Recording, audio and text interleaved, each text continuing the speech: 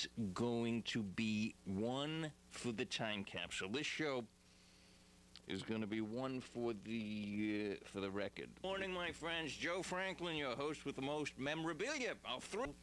Used to sing, if I was hung from the highest tree, I know whose tears would come up to me, my mother's. And if I was drowned in the deepest sea, I know whose tears would come down to me, my mother's. For the world may call you failure, and the fates may grind you small, but in the eyes of your mother, my friends, you're as big and as great as them all. Speaking of George E. Jessel, you cannot mention the late, great Eddie Cantor, who was a great star of stage, of TV, of radio. He was about #1 in every medium possible. And this is a new CD by our good friend Brian Gari on the original Cast label. Eddie Cantor, the early days, 1917 through 1921. And this is really the best of the best. These are the Eddie Cantor recordings made for his first record for Victor, and before his first record at Columbia, which he was so popular. He made so many great recordings for Columbia.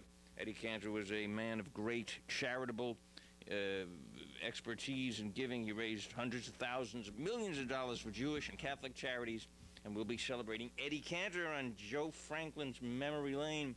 We shall return, my friends, in one moment with a great, great surprise. Stay with me. Don't leave me.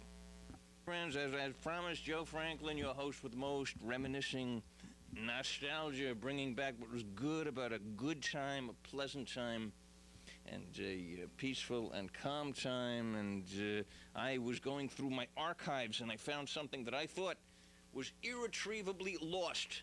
And I am somewhat of an authority on nostalgia, and I have this early sound film test. Now, this is Eddie Cantor before Al Jolson made The Jazz Singer. This is about 1918. Roll that in the control room, Johnny. I'll take care. You're a great man, Johnny.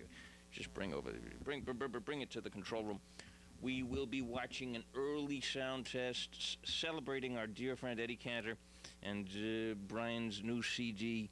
And this is Eddie singing some of the songs, testing film for sound, circa 1920. You'll enjoy this.